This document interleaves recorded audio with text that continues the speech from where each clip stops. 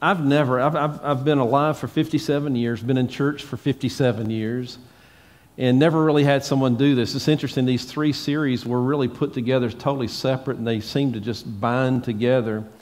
And the thought I really want to have is, as we talked about for the past 4 or 5 weeks, you remember we talked about that how can we know that Jesus really is Lord? How can we know that He really is the Christ? I mean, walk in great confidence about that. We can know from the testimony of His birth, the testimony of His life, the testimony of His death. Then I talked about the testimony of His love and the testimony of His resurrection, that Jesus is absolutely King of Kings and Lord of Lords. And we shared last time this amazing thing when He was resurrected from the dead, which really sealed the deal, right? And all that other stuff mattered greatly. But if Jesus had never come from the grave, then it really would be for nothing, right? But He did come from the grave. And because He came from the grave, it's interesting that the first thing He does, He goes back to these closest confidants He had. Somehow I think people in their mind think the church was this gigantic church all over the world at that time. Actually, we believe that it was probably 100 or so people actually that would call themselves Christians at the time of Jesus' death. Think about that for a minute.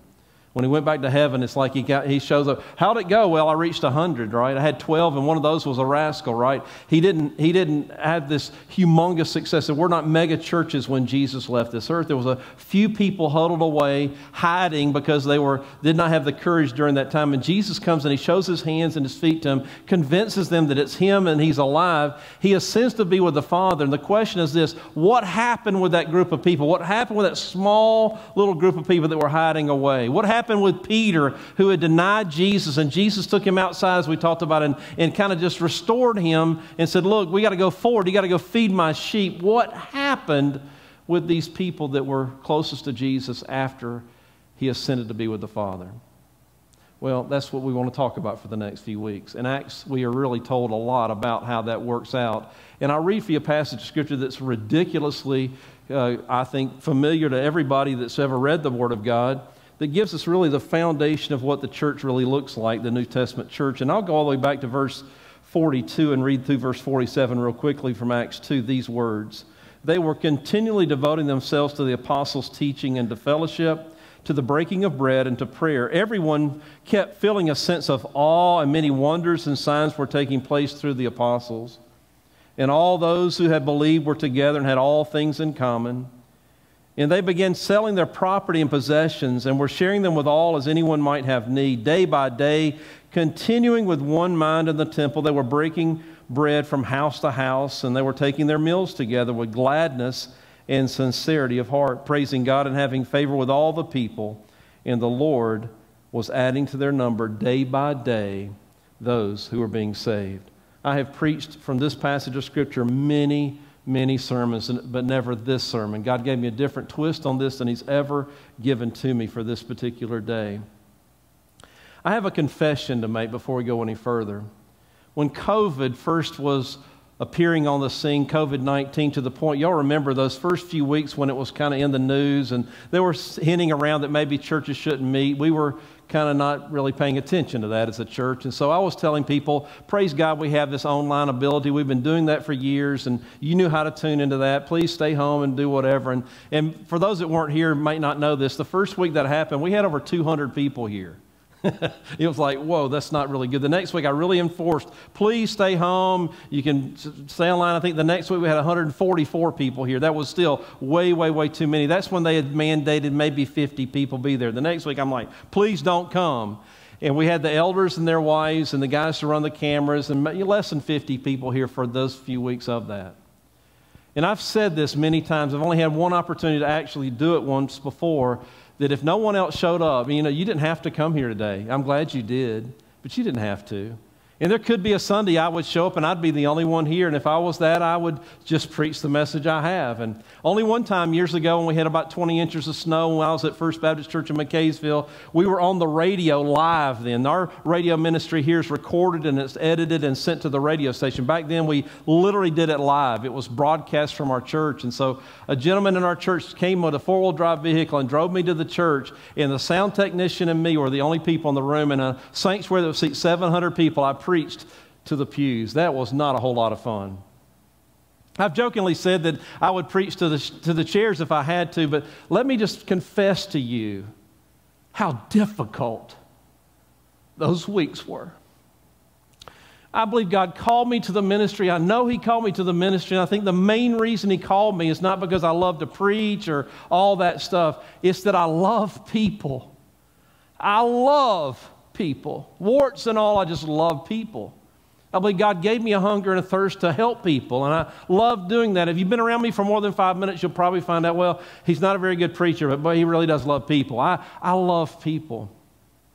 And I cannot tell you how hard it's been, even communicating with my pastor friends, how tough this year has been. Because many of those churches are not meeting at all and have not met. At least we kind of got over the hump and we got over that, and some people have come back. Everybody hasn't come back, but eventually we'll all be back together again. But it has been unbelievably difficult to go through this. And I want to confess that I have prayed every day since this first started, God, please work something good through this for your church. And here's what I prayed secretly.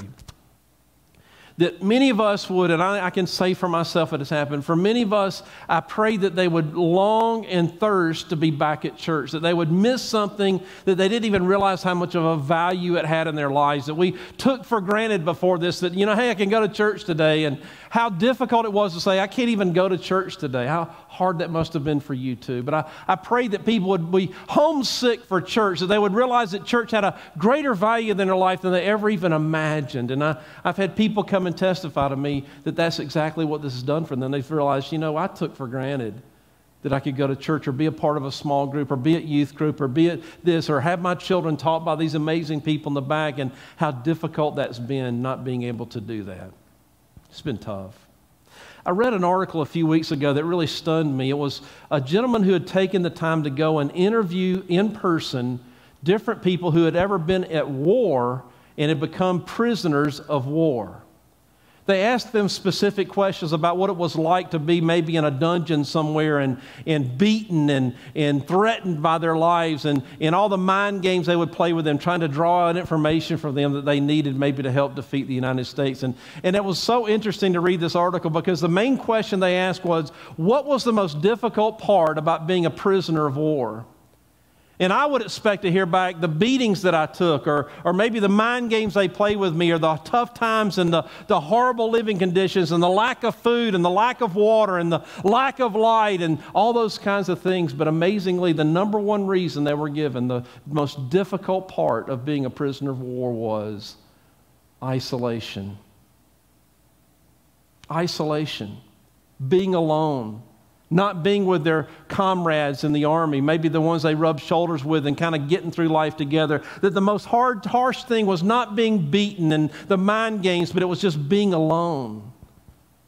Can we be honest? It's tough sometimes to be alone. And you need to know this. This is a news flash for everyone here. Breaking news for everybody. You were not designed to do this on your own. You were not designed to live your life on your own. You certainly were not designed by God to live the spiritual life on your own. You were designed for fellowship with others and with a community of believers. God designed the church, not man. It was God's idea all along. And God's idea to reach the whole world is not through televangelism. It has always been through local assemblies, just like this church. The word ecclesia is used often in the Scriptures, but 99% of the time it is used to refer to a local ability of a group of people to get together and worship, just like this group. Yes, it talks about a universal church. There is one church. You need to know that. It's made up of all kinds of colors and creeds and denominations and non-denomination and all that kind of stuff. But ultimately, when he talks about his church, he talks about little churches just like us. It's his plan to reach the world. And so you were designed for community. Now, we live in a world today that it would be a really interesting study to see, because every person who has ever lived or is living now or will ever live was designed that way, for community, to be with other people to go along this journey in life. It'd be interesting to study all the different other things people find to fill that void other than the church. You ever heard of gangs and things like that? Have you ever heard of bars and places to go, nightclubs? And there's all kinds of people that search to fill that void in their life with everything except the church. And by the way, none of those will ever fulfill you like the church. I date myself when I say things like this, and it's interesting to see the kids that maybe or may not even know about shows like the show Cheers. Y'all remember the show Cheers? based out of Boston. I actually looked it up. It's actually a bar there. It was designed afterwards. And it was an interesting thing that there are people, listen, there's people that get off work. Every day I try to leave about 4 o'clock. I like to leave around 4 o'clock. I usually get here about 8 o'clock in the morning, and I try to go home about 4. Some days I don't get to do that. Some days it just doesn't work out. But I want you to know that I want to go straight home. I get hacked off and my wife sends a text that says, can you stop and get a gallon of milk? I want to go straight home. My favorite place in the whole world is home. Home is not a house. It's not where I happen to live. It's just being with the people that I love the most. That's the place I love the most. It's just to be with them. And I want to go straight home. I don't want to stop and get gasoline for my car. I don't want to get gasoline for the lawnmower. I don't want to stop and get a few groceries. I will if I'm asked to do that, but I just want to go home. Home is my favorite place. Always has been, always will be, and it's not an address again. It's being with the people that I love the most. It's an odd thing to me that there are people that would rather stop at the bar on their way home than to go home. Or they'd rather go out and do something with their buddies instead of go home. It really amazes me there are people trying to fill the void of being with other believers and growing in Christ, and instead they search for it in every other avenue of life. Maybe it's just busyness. Maybe it's their hobbies. Maybe it's another group of people that don't have anything to do with the church. But it's interesting that this show was made about a group of people that their home was a bar. And we could all sing this song together, but you know the theme song. These were the words, making your way in the world today takes everything you've got. Taking a break from all your worries sure would help a lot. Wouldn't you like to just get away? Sometimes you want to go where everybody knows your name, and they're always glad you came. You want to be where you can see our troubles are all the same. You want to be where everybody knows your name. Norm! You remember when Norm would walk in? Norm! Everybody knew Norm, right? Now, I'm a really rare bird, and I'm not tooting my whistle or saying I'm somebody special, but by the age of 37 years old, I'd had the privilege of pastoring every size church, basically, that exists. They're called 100th percentile churches. Really, the last 2 churches that I pastored before this church were what you would call 100th percentile churches. In other words, they ran 1,000 or more people, basically, and there's just rare. They're very, very rare. There's not that many of them in the United States. I pastored a church before this church that had more people on staff than we have in this room right now. Can you imagine that? And here's what I learned in that, by the way. It's not for me. It's not for me.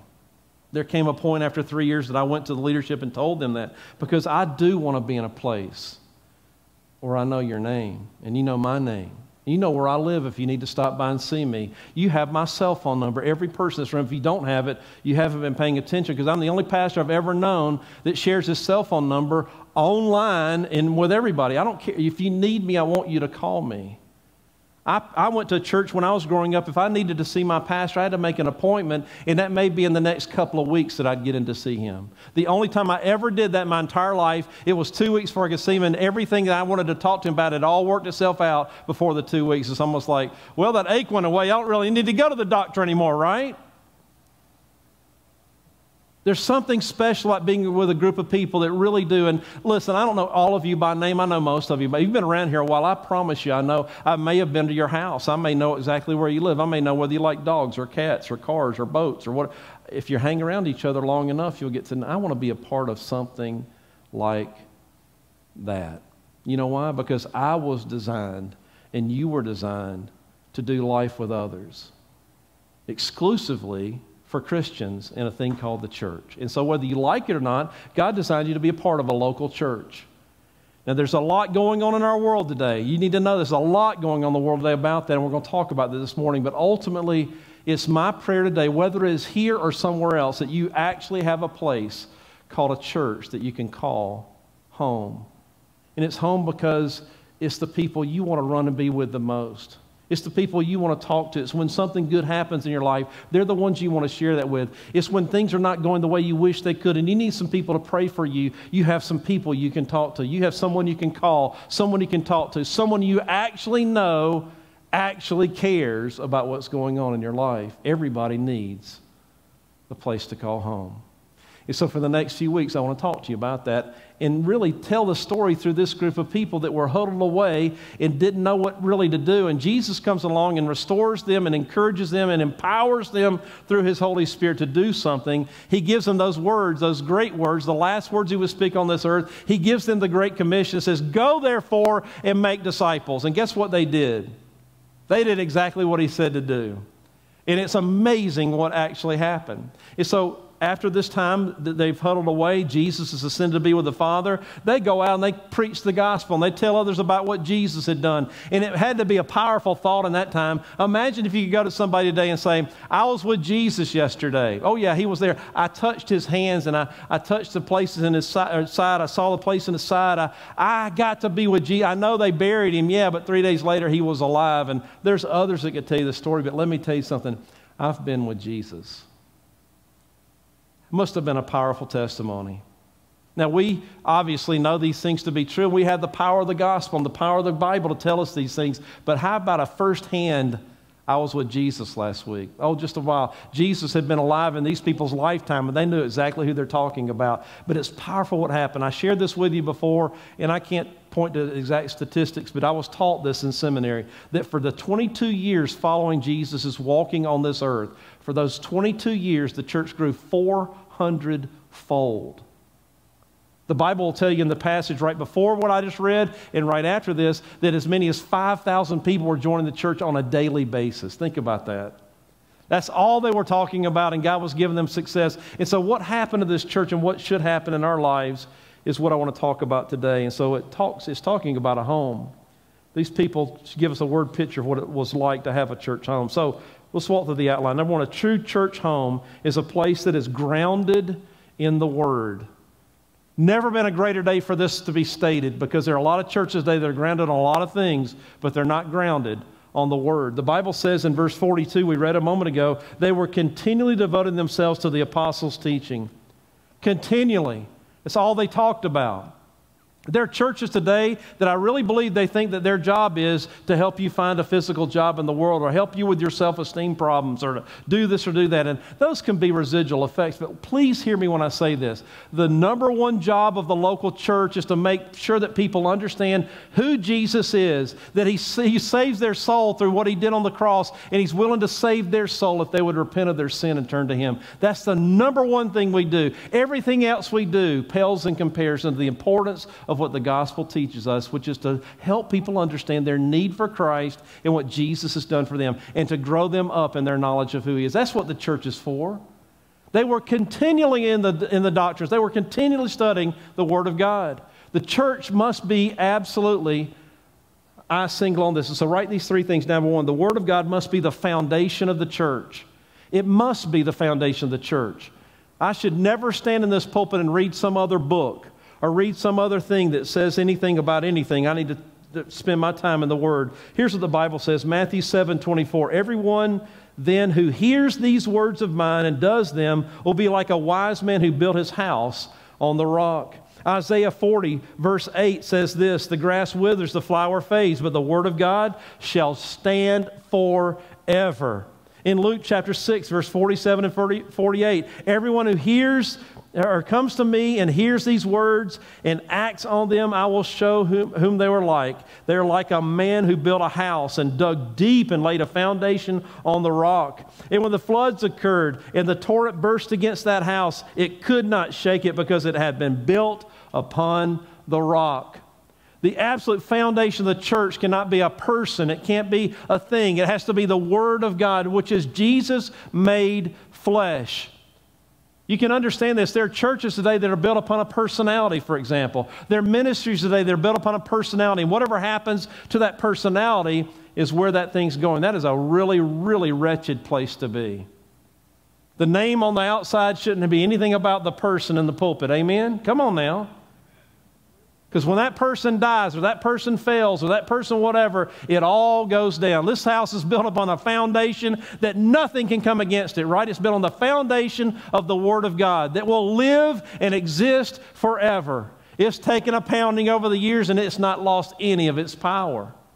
The foundation of the church must be the Word of God. We build everything we do in this place upon the Word of God. It must be that case. Number two, the Word of God must be the focus of the church.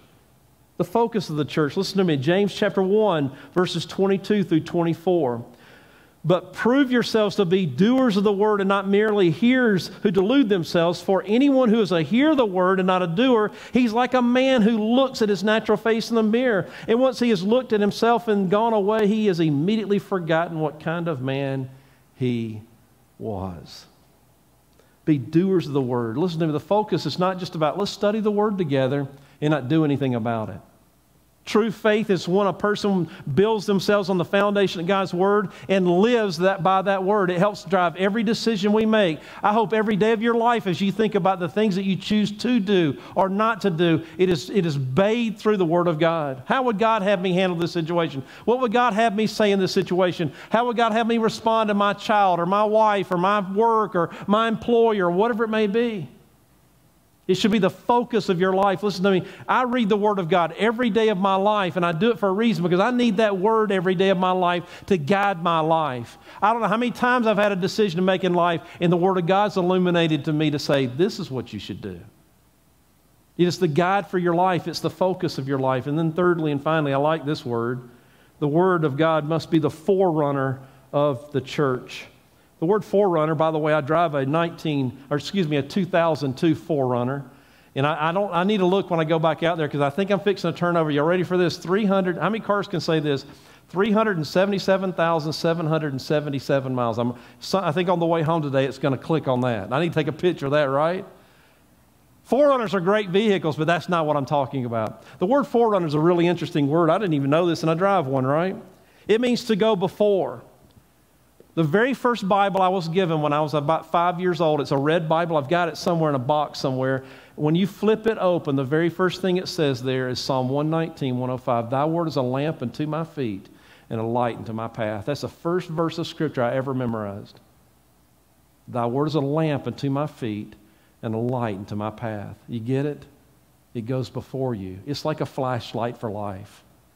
We're walking in a very dark world. If you don't have the Word of God, you don't have anything to illuminate you and help you on the way, to guide you as you go. A flashlight's a really good thing to have in the darkness. And so the Word of God must be the foundation, the focus, and the forerunner of the church. And the church home that you need to find needs to be built on that foundation. If it's not built on that foundation, go look elsewhere. You're at the wrong place. Number two, the true church, a true church home, is a place committed to gathering for worship. I mentioned earlier this is a little bit of a controversial thing, but let me share what the Word of God says. They were continually devoting themselves to the apostles' teaching and to fellowship. Look at verse 46. Day by day, you got that? Not week by week or month by month, but day by day, continuing in one mind in the temple, and the breaking of bread from house to house. They were taking their meals together with gladness and sincerity of heart. Verse 47. Praising God and having favor with all the people. And the Lord was adding to their number day by day those who were being saved. Now, there's a big controversy in our world today. And there are people I like on both sides of the controversy, but I'll certainly share with you what I believe. Andy Stanley, for example, someone I very much respect and appreciate. North Point Community Church made a decision months ago. They're not going to have live worship until next year. I don't get that. I'll be honest with you. That's their decision to make. That's great.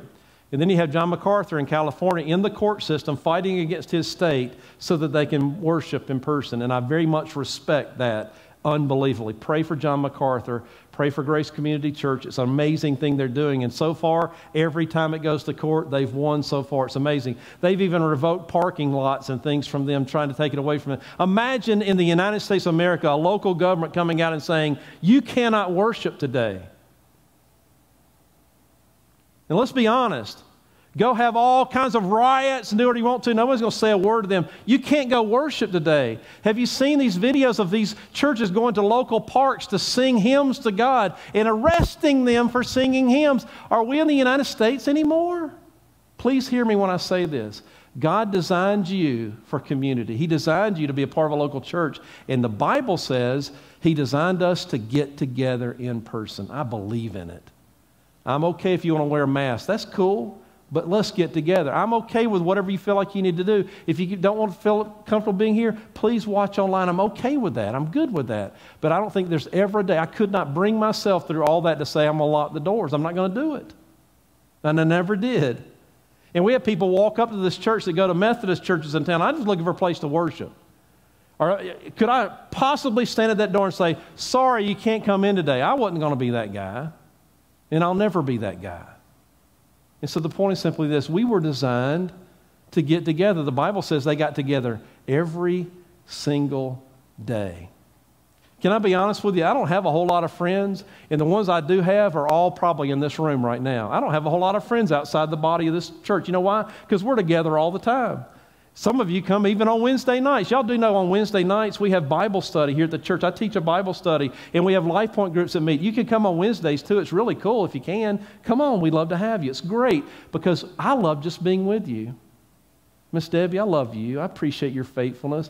I can't wait to see you. You're one of those faithful people. When you come walk in, and sometimes you walk in and you can tell the whole world's falling on you that day, but it probably did you a world of good to come and hang out with a few friends in a cafe and love on each other and study the Word together and be encouraged and pray together. That's what we do, right? Listen to me. I love Andy Stanley. I think he's a genius. But you're not going to hear me say, oh, you know, we'll get together next. No. And he tries to say, well, we can do things through Skype and we can do things through this. That's great. There is no substitution.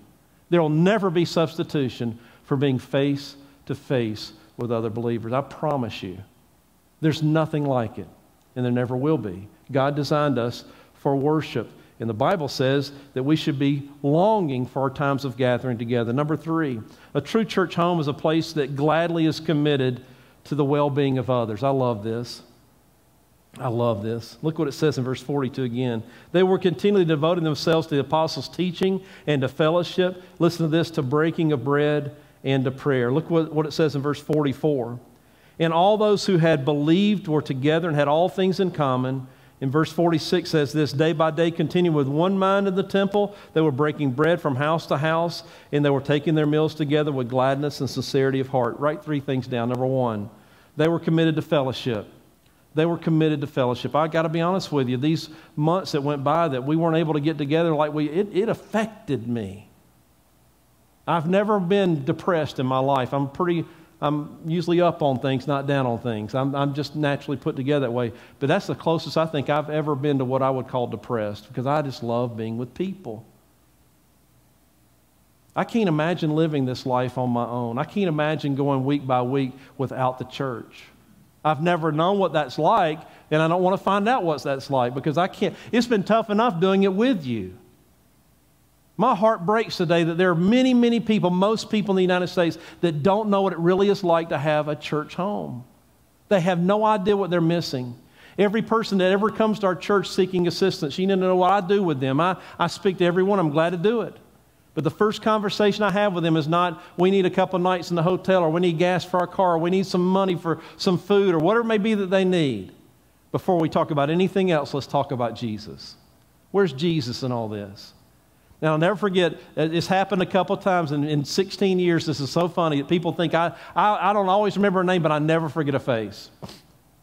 And we've had people come to this church, and the last thing I say before they leave is this: we're glad to help you, but don't ever come back here and ask for assistance if you can't tell me where you're going to church. It's amazing. You'll meet people, they'll be honest and say, well, how long have you been in Cleveland? 5 years. In 5 years, you've not found a church? Or they'll tell me the name of a church, and I'll pretend that I don't know the pastor's name, and they can't tell me the pastor's name, and I know they're lying to me.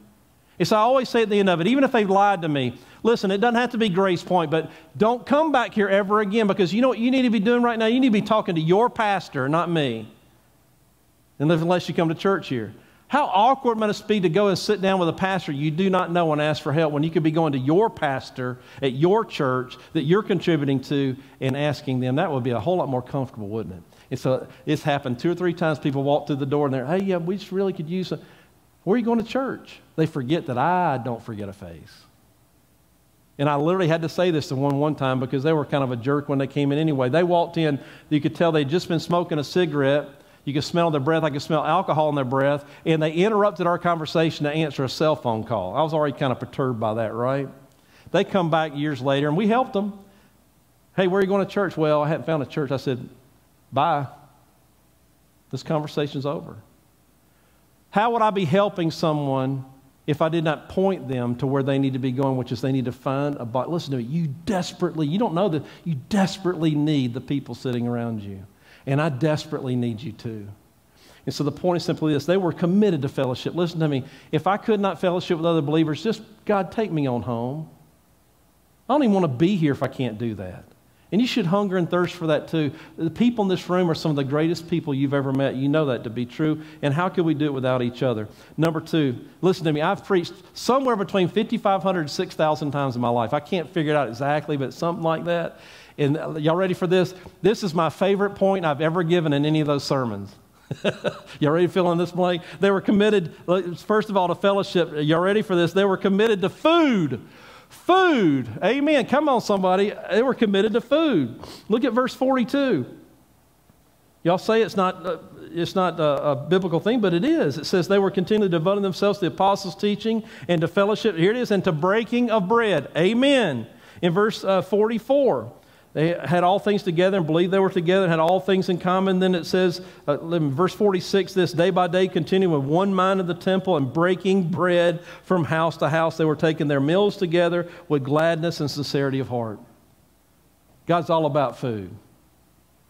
You know why? Because I think I can just simply say this: when there's food, there's usually fellowship in there. If you don't believe me, as soon as we're finished, somebody pick the place. Let's go fellowship together over some food. Something really cool happens when you sit down over a meal, isn't it? Jesus, even his Last Supper with his disciples, meant something. There was something happened in that moment. Listen to me. We need to be committed to that too. That's why I'm not saying that every time we get together we need to have little Debbies and Cokes sitting out for people, but we need to routinely find ways to do this. It needs to be happening in your small group. There need to be families in this church that get together apart from anything to do with the church because you're close to one another, fellowship together, and just have a meal together. It happens all the time. There's something special about food. Number three, they were committed to fighting. I want you to write that down. Somebody said, what in the world are you talking about, Phil? When we started this church, I'll never forget saying this. It's been one time we had a time, I won't go into that long story to tell you, that people said, you weren't kidding. I've lost count in my life in these 32 years as a pastor that I've gotten in a conversation with someone, maybe I'm in some meeting somewhere, and they say, it always happens, they find out I'm the pastor at the church at Grace Point. Somebody in the room is going to go, hey, I know somebody goes to your church, and sometimes they'll call a name I've never heard, but most of the time it's, yeah, I know them, they're great people. I'll never forget this day. I was with some kind of a civic meeting, and this guy goes, oh, yeah, I know such and such. He goes to your church. And I went, he said, he's a really great guy, and blah, blah, blah, blah. And I was like, yeah, he's a pretty good guy. And then this guy sitting next to me on the other side, he goes, does such and such go to your church? And I said, yeah, he does. He's a really outstanding guy. He's a deacon in our church. And the guy said, oh, he's a deacon? Really? You'd never know he's a deacon by the way he cusses at work and the way he, cheats on his wife. And I'm sitting there going, I don't really want to hear all this that I'm hearing right now. And I realized I had a guy in my church in a leadership position that's living a whole nother life when he's not at church. Everybody should have to be a pastor and have something like that told to you. It really discourages you. And so I said, you know what, I want to be a part of a church one day. And when I had the privilege to sit in my basement and write out basically what's our new members class, I designed it that way. I said, I want to be a part of a church. If someone ever to speak ill of somebody in your church, even if they deserved it, that you would jack their jaw, that you come to their rescue. And so the story goes like this. Hammond Hills Elementary School in North Augusta, South Carolina. I grew up in churches and also in schools most of my life that there were blacks and whites, sometimes 50-50. My elementary school, there was just as many black kids as there were white kids. And we played together. I invited them home to my house. It was probably not the thing to do in the late 1960s, but I did it anyway. And my parents certainly were okay with it. So one day I'm out in the playground playing. I think I was in the 6th grade. My younger brother Tom was in the 4th grade. We always went to school together. My older brother Mike is a year older than me. He was a little bit ahead of us. But I look across and I see this boy on top of my little brother Tom just pounding him. I mean, beating him up. And I ran over there as fast as I could run over and tackled that guy and pulled him off of my brother. And I was up on top of him pounding him. You know why? Because that's my little brother, and you don't do that to my little brother. Now, I got in trouble real quick because as I'm pounding away, I noticed I'm surrounded by a bunch of people, none of which were white, and it was all people related to the boy that I was pounding on the ground. That ended pretty quick. The point is simply this. My little brother, Tom, is my flesh and blood. And if you want to pound on him, you got to pound on me too, right? Can I get an amen from anybody in the congregation? But Adam, no, you're my brother. You are. Debbie, you are my sister. Why shouldn't I feel that way about you too? And so I want to be a part of a church that somebody hears somebody saying, y'all tell you about that old Adam. No, shut your mouth. You're talking about my brother. I want to be now, we pray this never comes. If you hear my heart, you are my brothers and sisters in Christ. I should want to go to war for you too. I hope that never happens. But if it does, I promise you, I'll jump in the fray. I'll get right in there amongst them if it means defending you. Don't you want to be a part of a church like that? Now listen to the way it plays out for this church. This is all happening right after Jesus has left the earth. This is the first church. These are the people we pattern ourselves after. And it's really cool. Look what it says in verse 45. And they began selling their property and possessions and were sharing them with all as anyone might have need. I want to fight for my brothers and sisters in Christ. And I get emotional when I think about this. This is the one time I wish you could be the pastor of this church. If you could see what happens every single week in the life of this church that bears that verse of Scripture out, it would amaze you. I can't even talk to you about some of them, but I have shared with you, I've lost count of how many automobiles people have brought to me and said, go give it to such and such because they need a car. I've lost count of how many times people brought checks as much as $1,500 one time. Somebody gave me a check to go pay somebody else's house payment. I can't tell you the times that we've bought groceries and furniture and in places for people to stay in a hotel. I can't tell you doctor bills. We've taken up thousands and thousands and thousands of dollars, tens of thousands of dollars from this body to help somebody else in this body that needed something done medically for them. We'll take care of it.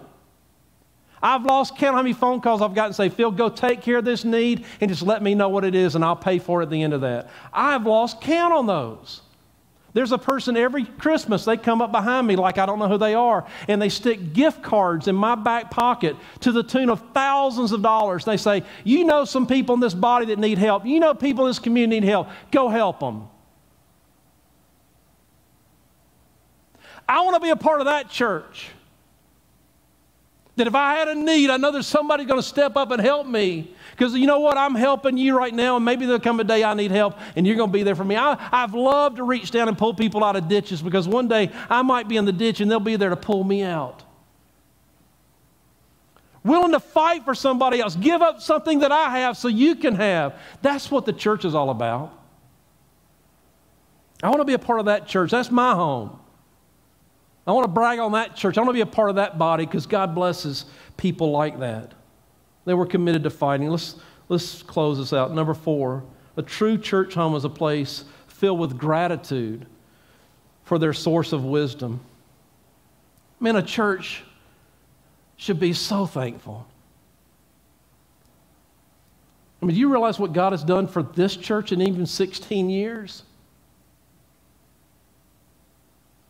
I mean, 16 years ago, me and Jerry Stout, who's in Florida right now, went to a local bank here in town that we both banked at. And he wrote a check, and I wrote a check for my entire life savings. And we put it in the bank to start this church. It wasn't a whole lot of money. We have bought and sold, I think, somewhere north of $7 million worth of property in 16 years.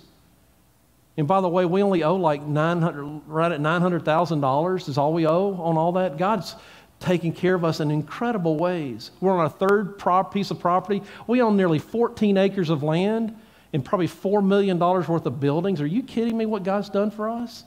He has seen us through thick and thin and hard. And just amazing what God, the church ought to be the most thankful people in the whole world just for what they have. Look what God's done.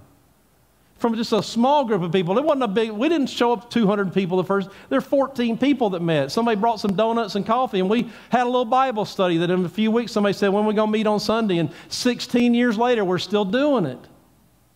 God has met every need we've had. Never failed us even one time. This church was seeing that, weren't they? They didn't own a building like we have. They didn't have the things they had. All they had was the gospel and a desire to tell other people about it. If we have found bread, here's where you can find bread too.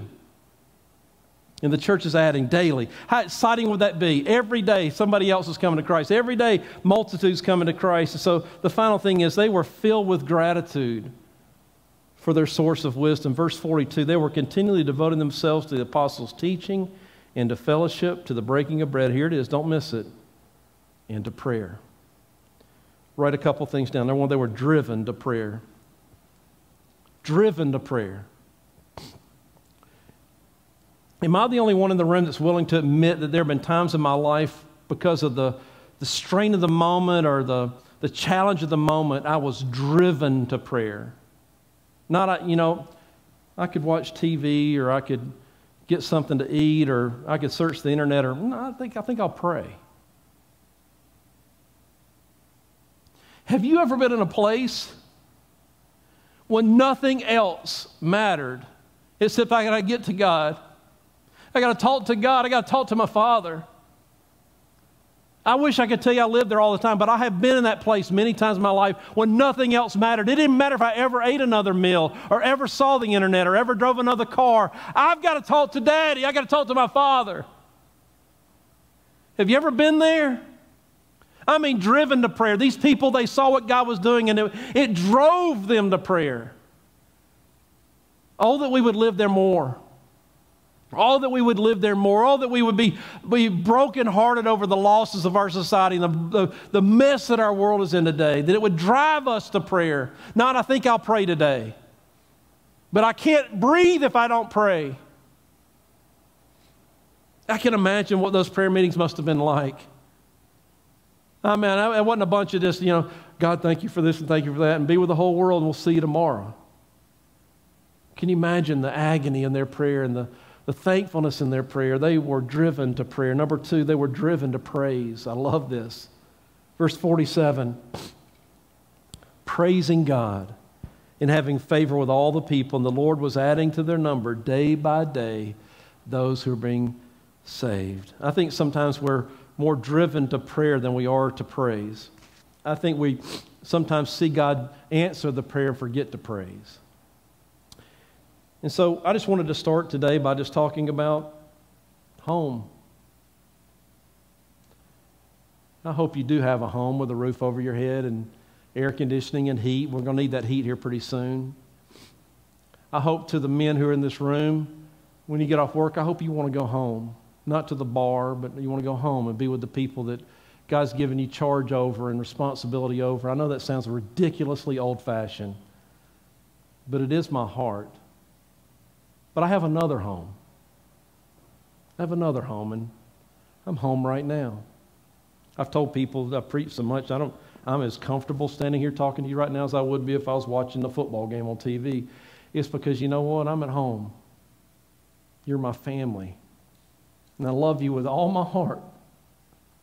And I want to just do what they did. It was simple, wasn't it? They stayed after God's word. I'm telling you what, it was the foundation of everything they did. It was all about what God has to say. That was the guide, right? They didn't miss that. Man, they wanted to fellowship together. They could not wait. Listen to me. If you're providentially hindered, you're on vacation, we don't expect to see you here. But if you're able to be here, we'd love to see you. If you don't feel comfortable coming right now, we get that. Watch online. We want you to be a part.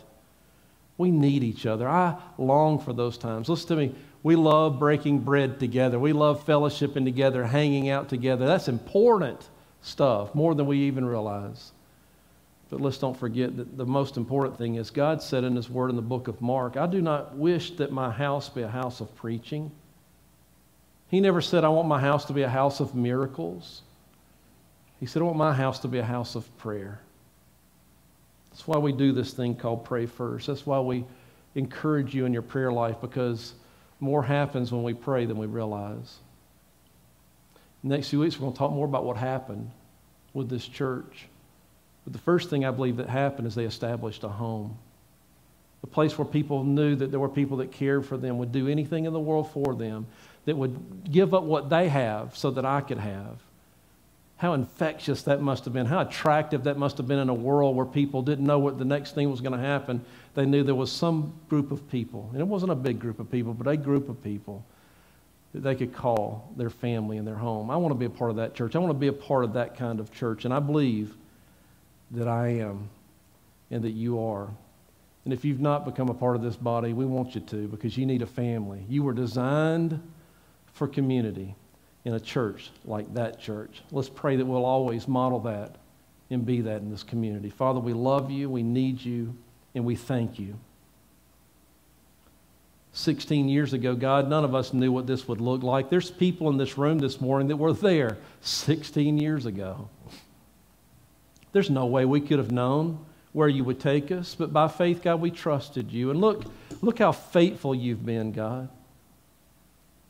I thank you, Lord, for the memories that are swimming around in my head right now, and of many others that have been here for this journey, where they have literally seen a picture of what we've studied today by people willing to do whatever it takes to take care of one another. The good, the bad, the strains, the struggles, the challenges, God, all of it has worked for your glory, and we are thankful. We do praise your holy name, God, today because of your faithfulness, and pray, Lord, that you would hold us close to your side and dictate the path that we take, that thy word would be a lamp unto our feet and a light to our path, that, God, we would hunger to be together, that we could not do without one another for very long before we just had to be together, that, God, you would find creative ways for us to spend more time together. That, God, that when we're together, that we would encourage one another, lift up one another, and be encouraged by others, Father, to the point that we would go from this place, Lord, to impact this world for your gospel. God, how could we have such a wonderful place like this and not want everybody we know to be a part of it? I pray, Lord, that we would go from this place today rededicated to help others find a home like we have found at Grace Point. Lord, I don't know what needs to happen in this moment.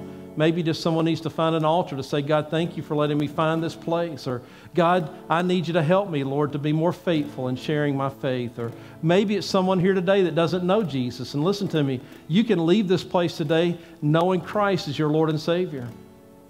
The Bible says that there's 3 things that will happen in our lives for that to happen. Number one, we fall in a conviction of sin. We don't need to be saved if we've never been convicted of our sin. If you feel in your heart right now a conviction that you know that you've done wrong, you know you fall short of His glory, that's the first step in being saved. The second thing that will happen is He'll convert you from your sin. And I pray today there be someone maybe in this room that would call out to Christ even now and confess your sin to Him, ask for His forgiveness, and ask Him to save your heart and your soul. If you were to do that right now, I promise you, He would meet your need. And the final thing the Bible says is then you're baptized. The Bible gives a story of that we're convicted, we're converted, then we're baptized. And maybe there's someone here today that you've been convicted, you've been converted, but you've never followed Christ in baptism. Maybe today's the day to make that public. If you pray to receive Christ recently, or maybe in this moment, come and tell us. We want to share that with everyone this morning. God, we love you. This is your time. Thank you for what you've done for us. Thank you that we do have a home, Father, that we feel like patterns what we see in the Scriptures. Hold us, Father, in that place, we pray. In Christ's name, amen. We're so honored that you joined us today. I trust the message was an encouragement to you. Please stay connected with us through social media. It's there you can get updates on all that's going on here at the church and future events that we'll be having. If you'd like to give to this ministry so we can continue to bring this type of ministry to you, please go to gracepoint.church/give. It's there you can make a donation so again we can continue to bring these messages to you. Remember to like and subscribe. We'd love for you to do that. That way every time that we go live you'll be notified. God bless you. We'll see you next Sunday.